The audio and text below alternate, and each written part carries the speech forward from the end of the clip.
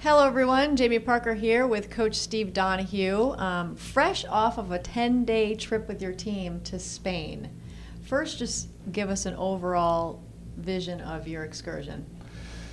Well, it's everything you would hope for when you go across to Europe and see a part of the world that you never saw before, with a bunch of guys who are excited. And I thought we did everything that we possibly could in our 10-day trip, and it was something I'll never forget, but I'm sure they'll really cherish the trip for the rest of their lives.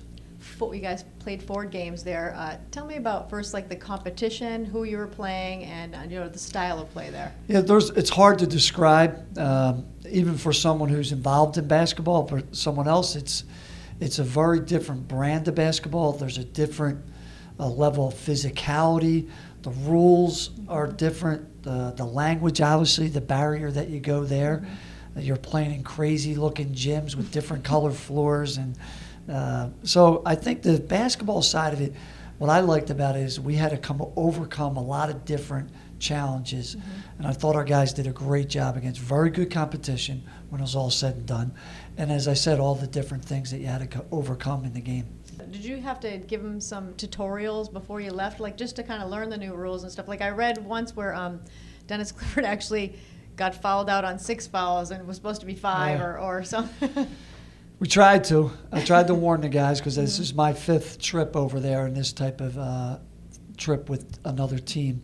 Mm-hmm. I gave them, one right off the bat is a 24-second clock, the wider lane. Mm-hmm. There's a lot of different little rules that I didn't want to get, too specific. I just didn't want them to think that it's that different. I wanted us to go out there and play what we're going to try to do here at Boston College, and for the most part, I thought we did that. You talked about the language barrier. Did you have to teach any words on the way over, or? Well, I'm embarrassed because I took 6 years of Spanish, and it didn't seem to help me much with the officials. Ditto. I don't know much of it either. It's a lot harder than you think when you go over there.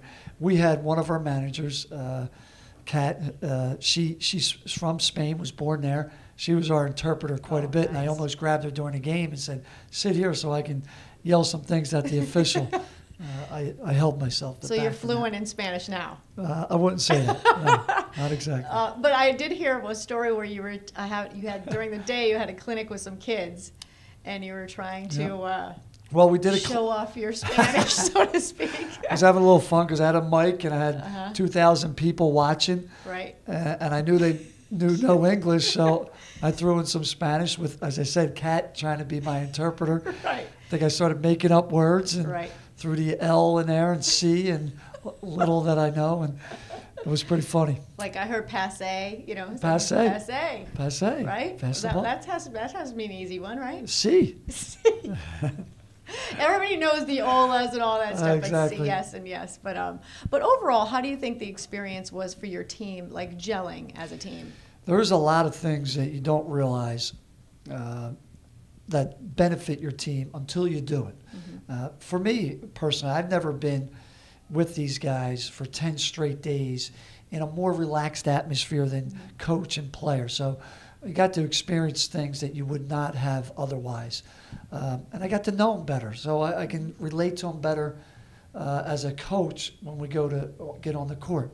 For the guys, it's a chance to really get to know each other, because now they're spending all their 24/7 with each other and doing it in such a fun, exciting, and educational environment. Those are the things I think will benefit greatly for us in the short term. In the long term, as I said, as we led, when I've done this with other teams, the thing they remember most about their college experience is this foreign trip. And I think that will be the same with these guys. Talk about some of the tours that you guys took. It sounded very exciting, like what you got to see and what some of the guys had never been there before. Yeah, you can go through every city with Madrid and the old city and the different plazas and the architecture that you see. And then there was a sports element in each city as well.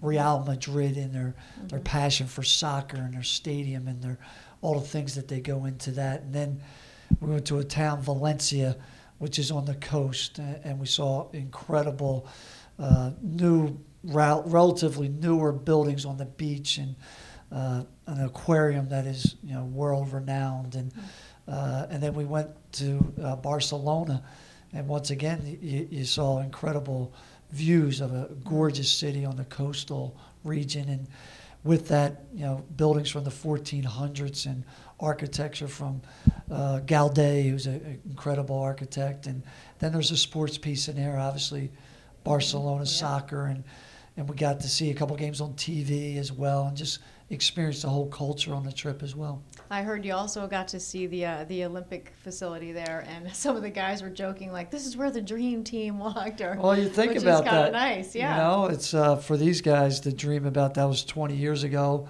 That Magic Johnson and Michael Jordan and Larry Bird and the whole team walked through where they were walking and what they were doing.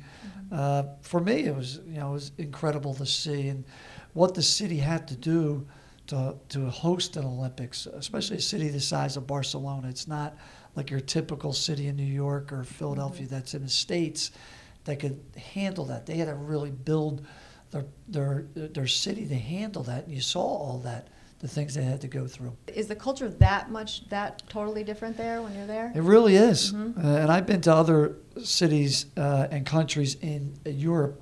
I really thought Spain is dramatically different. Dinner starts at like 10 p.m. What? Yes. I'm exhausted. And people rolling in at midnight to eat. And starving. Yeah. And then they get up, I think, at 9, and they start their day. But stores aren't really open. And then there's a siesta at 2 to 5, and they really do it. You participated in that as well? I sure did. When in Spain. Yes, that's true. That's true. So you don't have to tell me everything, because I know what happens there stays there. So you talked about the team gelling personally together, but how about on the basketball court? Do you think that will bode well for this season coming up? I do. What I think it allowed us as coaches is to get a preview of what we wouldn't know otherwise until October, November, December.